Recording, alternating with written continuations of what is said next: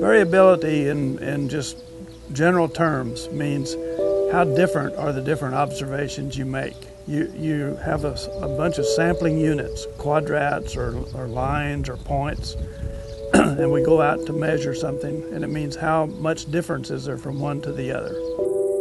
Hello, my name is Lamar Smith. We're out here close to Sahuarita Road today, just southeast of Tucson. And what I want to talk about here is some of the concepts about sampling variability and why that's important in monitoring. I think it's important to remember when we're monitoring, the most essential thing is that we need to know that the measurements we take at one time can be repeated later on at another time without introducing some kind of error due to personal bias or sampling variability. Now, there's two ways that happens, and one has to do with how big a sample do we need, what the sampling variability is, and the other has to do with the ground rules or how we measure things. I'll deal with the ground rules in another part of this discussion. But sampling variability is a major problem in range sampling, and means that we have to have a repeatable sample in order to get something we know is a real change over time. And I'll deal with how we do that. Measurements can be precise without necessarily being accurate. That is, they can be repeatable, and that's the thing that's important in monitoring. So sometimes we use a method that we know is only just an approximation of the real value, but it is something that we can measure repeatably. Okay, I'm just going to give you a little illustration of the difference between accuracy and precision. If this was a target that we were shooting a rifle at, you can see these rocks represent where the bullets hit. If the bullseye is right in the middle, we're shooting all around that bullseye, and the average of it would be pretty right on the money. So that is accurate shooting. It's not very precise. Over here is another example where all the shots are off to one side of the bullseye, but they're in a nice tight little group. That's precise shooting. That's repeatable shooting, but it's not hitting exactly on the target. That's what the guys that testing their rifles and so on like to see. They don't care if they hit the target or not. They like to see how tight a group they can shoot. And then over here, we get one where the shots are all very near the bullseye and very close to each other. That's both accurate and precise. Okay, this example shows precision of shooting, but there is a bias in here. When we say a bias in statistical terms, it means that we are missing the true value. There's a built-in error with our measurements. That can be due to a difference in the way the measurements were taken, or to some defect in the equipment that was used, and even to a personal bias. Some people are optimists and some are pessimists. That doesn't necessarily hurt anything as long as we keep the bias consistent from one measurement to the other. But statistics cannot measure bias. It only tells you what the precision is.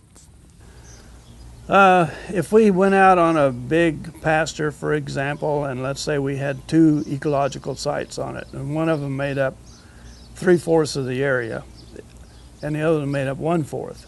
If we did a random allocation of our sample units on those two sites, we'd put 3/4 of them on the big one and 1/4 on the little one. That's not necessarily the most efficient way to take the sample, because if the big one, if the larger area is more uniform, then we require fewer samples on it to get the required precision. So we might actually even put more on the small area if it's highly variable, and less on the larger area, which is less variable. That's called optimal allocation. In other words, we get the most information for the amount of time and effort expended. Okay, so the formula that we use to estimate how many sampling units are required to get the desired sample, it has three components. One of them in the numerator is the t value. It says t squared. This tells us the probability level. It says we would like to be 90% sure or 95% sure or 80% sure that our mean that we calculate is within a certain percentage of the true mean. And the denominator is the measure of how close to the true mean do we want to be. We'd say, I'd like to be 90% sure I'm within plus or minus 10% of the true mean. That goes into the denominator. The other term that's in the numerator is S squared. That is a measure of the amount of variability among the sampling units. And so there's three things. How sure do we want to be? How close do we want to be? And then what is the overall amount of variability we're dealing with? Okay, we want to discuss here a little bit about how big a sample do we really need to take to make it repeatable. As we showed you before in the formula, there's a couple of those aspects have to do with how much error you're willing to accept in your answer. Another one has to do with how confident you want to be in the answer. And the third one has to do with how much variability there is among your sample units out in the field. And I want to talk right now about how can we reduce that difference among sampling units in the field so that we either get a more precise answer with the same number of sampling units, or we can use fewer sample units and therefore take less time and effort to get a good sample. We want to stratify the area to be sampled into uniform areas. We usually do that on an ecological site basis, and so we want to keep our samples on one ecological site. Now here I'm standing on a loamy upland ecological site. If you look around here, this is all fairly uniform in terms of soil, the slope, the topography, and so on. You see a lot of variability in the vegetation. Different life forms. We've got shrubs, cactus, perennial grass, half shrubs, some annuals, and a very spotty pattern of vegetation. This is typical, but the site itself is uniform.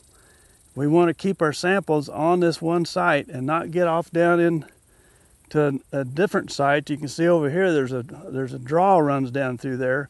If we let our transects or our quadrats get down into that draw, we're going to confuse our sample and increase the variability.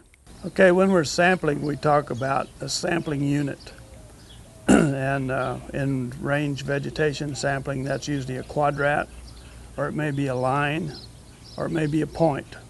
There are some others, but those are the most common. And what that means is if we have a population, it means all the possible units like that we could have. For instance, if we had a 1 square foot quadrat on an acre, there'd be 43,560 possible quadrats we could sample. That's your population. We take a sample of that. Maybe we take 100. And so the sample is 100 quadrats of that size, and the quadrat is a sampling unit. So it's the measurement we take on a sampling unit that we use to calculate the statistical confidence we have in the answer. Okay, one way to control the size of the sample that you need is to get the proper size of sampling unit. And by sampling unit, I'm going to use the example of a quadrat or a line transect. And you can see that if we're sampling vegetation in a small quadrat, let's say this size here, that we're going to hit greatly different amounts of vegetation if we put it here or there or over in these bare spots. And that's going to increase the variability in our sample and make us have to have more quadrats than if we use perhaps a bigger one that would take in more vegetation on each quadrat, and therefore each quadrat would tend to have values more similar to the others. And by the same token, if we ran a line transect down through this area, this vegetation, you can see that if it's a very short line, it may not hit anything, and therefore each line would tend to be more like each other line and reduce the number that we needed. Okay, in addition to the size of the sampling unit, there's 2-3 other things we can do to reduce the variability within the sample. One is we can talk about the shape of the sampling unit, particularly with a quadrat. Sometimes we use circular or square quadrats, but actually a rectangular one usually gives a little bit more efficient sample. In other words, it will be a little less difference between sampling units. That's not usually a major consideration, but it can help. Another is the orientation of your sampling units, particularly where you're running transects, line transects. You want to run them generally up and down the hills rather than across the slope, because that will tend to average out the differences from upslope to downslope.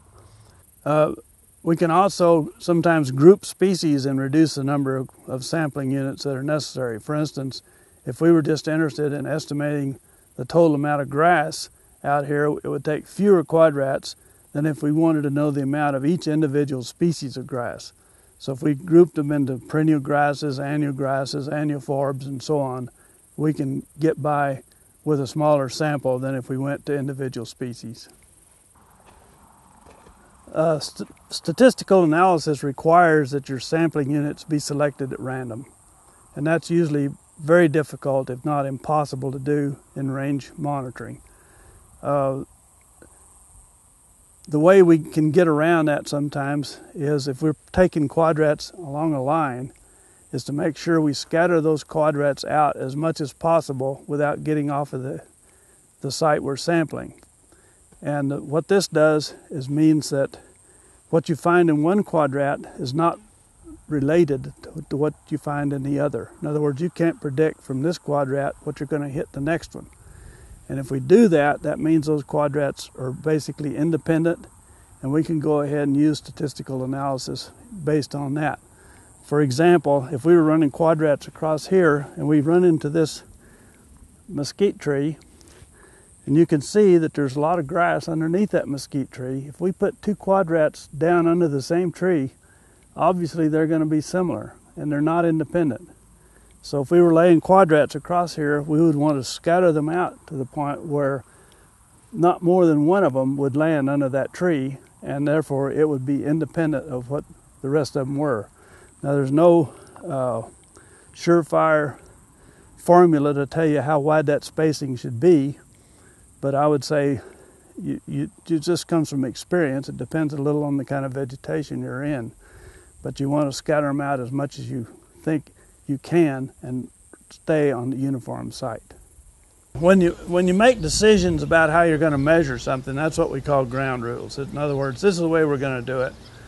You really need to write that down on your data sheets somewhere in enough detail that somebody else could do it the same way. Even if you come back in a couple of years to do the measurement, you think now you'll remember how you did it, but you won't, I'll guarantee you.